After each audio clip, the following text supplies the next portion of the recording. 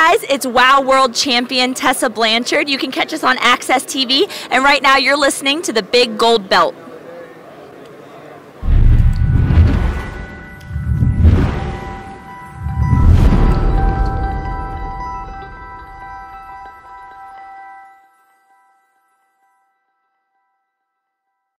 That's right. All right. We look like we're all ready to go. Hey, we're live here at San Diego Comic-Con 2019. We're at booth 1901, which is the Head Loss presents WOW Women of Wrestling. And, oh, man, this is a very special moment here right now. And I'm with no other than my guy right here.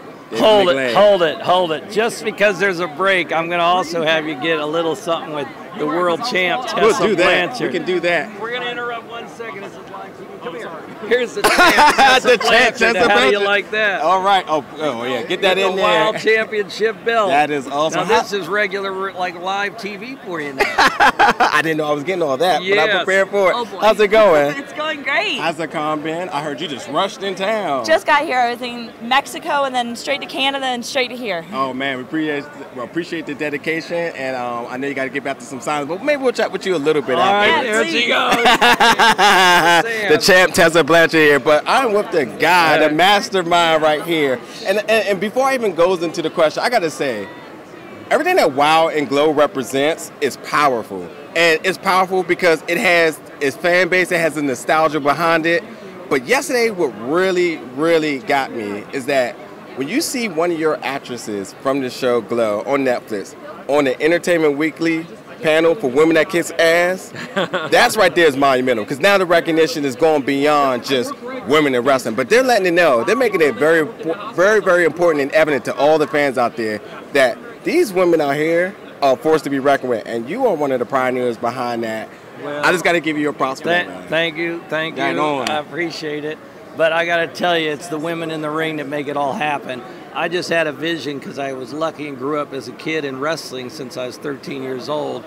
So I got exposed to women weren't treated correctly. Absolutely. And there was something wrong with it. But I wasn't smart enough to just say, how do you do this? It was just a passion to see them put at a plateau where they can perform and have an opportunity to be on a stage similar to the men.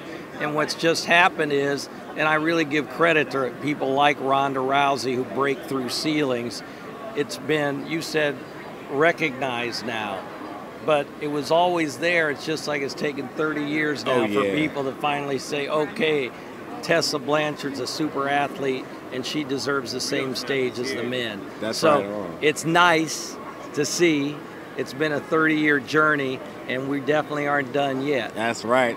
Speaking of not done yet, season 3 of Glow is on the way with Netflix. Yes, it is. I'm very excited for it. I don't know if you could talk anything about it, but I will ask you this, for starters, how has the process been working with Netflix and the creative freedom that they have given you guys with this project? Well, I personally don't work with Netflix because I sold Glow. Okay. Way back in the day. Okay, right. And they adapted the Glow from the current owner that owns the trademark from it. And I think they did a masterful job of showcasing the performers' love for wrestling and the sisterhood of those women that joined forces to get into that ring and do this wild, crazy sport of professional wrestling. Yeah. But this season's Netflix, for anyone that hasn't been reading trades, they're going to Las Vegas, which is where we formed it and made it happen. So I'm really looking forward to that. But remember, what you see is not always the truth. We didn't have any little robots dispensing drugs, and no one was doing coke. I used to drink a lot of Heineken beer back then, but I only drink wine now. I don't even drink beer. But so it's not all truthful. It is an entertaining television show on Netflix. But Glow was then, WOW is now. Oh, right. And the WOW Women of Wrestling are performing in Los Angeles on September 18th and 19th downtown at the Belasco Theater. Yep. Tessa Blanchard's there. The Beast is going to be there. Voodoo Doll is going to be there. Fire is going to be there. Adrenaline. Fury. Havoc. Fury.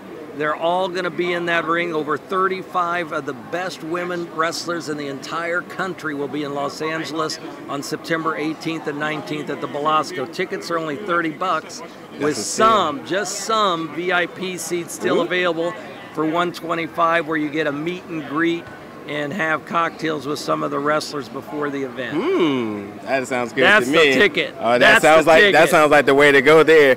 Can you talk a little bit about the recruiting process for you? Again, 30 that roster is stacked. we have a unique situation. There's a lot of independent women wrestlers out there in the marketplace today. Several sign with organizations. Like you couldn't get on our events Charlotte Flair because she signed at WWE. And certain performers are independent. We're lucky we have Tessa Blanchard because Impact Wrestling permits us to have her and vice versa, and it's a great relationship there. So we're thankful for that, and the winners are the fans because they see her on multiple stages.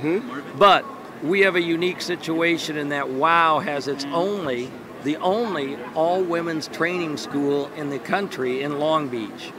There are training facilities. Even Tessa learned in how to train to be a wrestler, but from guys.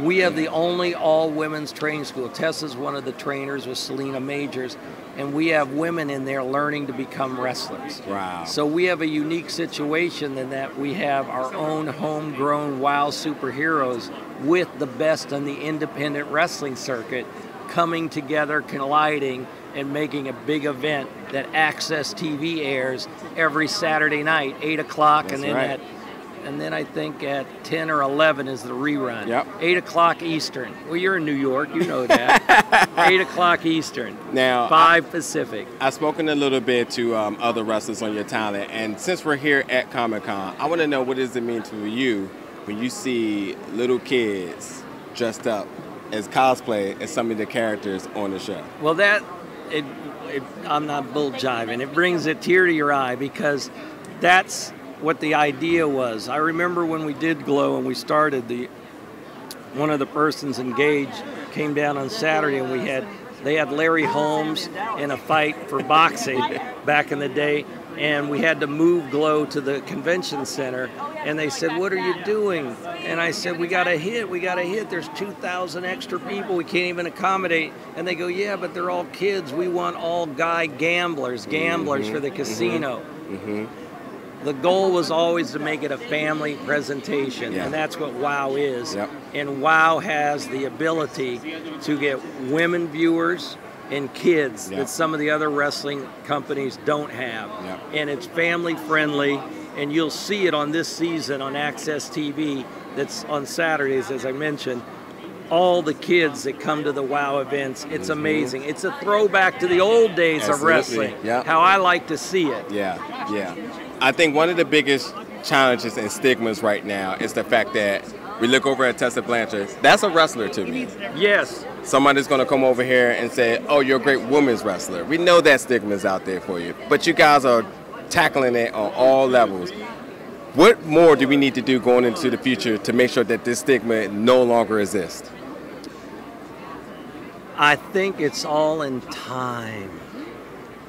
Time. It's time. Every progress you've seen, I don't know the exact date, so don't hold them to me, but I don't think women were allowed to vote till 1964. I don't think women were allowed to have a credit card till 1974 without their husbands co-signing. I don't think a man could marry a guy and a girl until what, the last 2 years? So things are progressing. They're moving forward. And I think that worldwide, it's an advancement that's going to take time. But I think programming like WOW, where it's by the way, it's the only dedicated wrestling show on national television for women. Absolutely. 100%. On the other, they've got to share the stage with the other male performers. So this is a dedicated 1-hour program of the best women's wrestling on AXS TV. That's what makes it special. And we'll have a part in growing it. But even, as I said earlier, the credit like to Ronda Rousey, the credit to WWE from shifting their direction from pillow matches and oil. Everyone's catching up to what we've been doing. There's never been a revolution or an evolution with WOW. We've had a direction from day one, and we're staying the course. That's right, that's right. So as we get closer to season 3, is there anything that you may be able to tell us as far as surprises or anything? We do have a champion here. Maybe see further. I cannot tell you, but AXS TV is going to hold a big national press conference. And I can tell you last year when we announced that Tessa Blanchard was going to be in WOW, it was big news. Yeah. We have 2 big announcements coming before our September events at the Blasco. AXS TV is going to have it on Facebook and everywhere. And I got to tell you, it's as big, if not bigger, than Tessa Blanchard. Oh, my God. And it's the name will resonate with everyone in and outside of wrestling. Wow. Oh, and you got the scoop because nobody knows it's coming, but I can't tell you what it is, but it's coming. Oh, right. I think we may have to leave it right there. Right? That is.